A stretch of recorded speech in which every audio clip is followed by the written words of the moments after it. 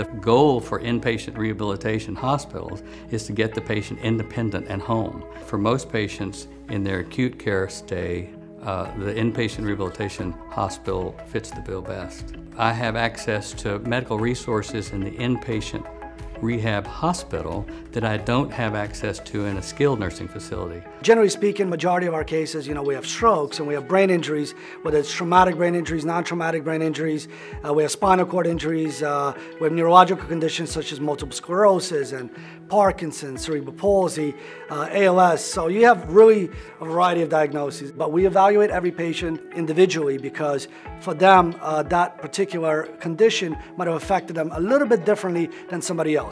In acute rehabilitation stay, you have that personal physician that's always in charge of your care. And that's something that my specialty comes in place. That's physical medicine rehabilitation. That's how I define myself to the patient, and they understand that I'm going to be there for all their needs, whatever it is, guiding the therapy, making sure their condition is not flaring up on them, making sure we're addressing all the issues from overall general standpoint to get them home, to be independent, and to be basically how they were before something happened to them. There is a real difference between the frequency of care, the focus of the care, and I have access to consultants in an inpatient rehabilitation facility, which is huge.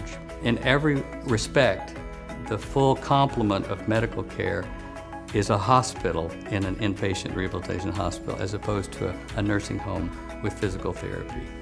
In acute rehabilitation stay, nursing care is one of the most important factors. So you have 24-hour nursing that cover all aspects of patient care. The ratio is pretty small in terms of nurse to the patient ratio. So you have really that specialized, personalized care with the nursing. There are subspecialty certifications for nursing that are rehab nursing certifications, which is really handy.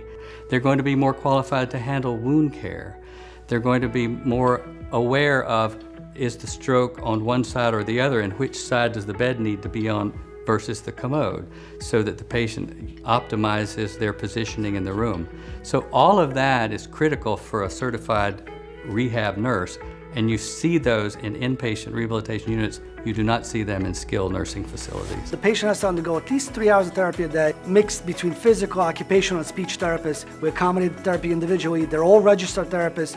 They're all hands-on, and patient is getting multiple therapies a day. By the time the day is done, you could really get some feedback in terms of how the patient is doing functionally, how they're doing, with physical therapy, occupational therapy, how they're performing activities of daily living and things like that. We have the hands-on specialized care that subacute settings unfortunately do not have. In acute rehabilitation hospital, what we have is we have state-of-the-art technology. We have exoskeleton, and we have the robotic arm, and we have the ADL suite. We have all the technology available to the patients that will provide them that individualized care that will allow them to go home and be independent again. The capabilities of inpatient rehab in the gym and the equipment available and the advent of the high-tech stuff that's coming in that's so exciting is probably the greatest advantage over a skilled nursing facility as far as location. So when we're talking about disease-specific accreditation for acute rehabilitation, I think it's very important for the patient and for the facility itself, because you have the ability to provide that care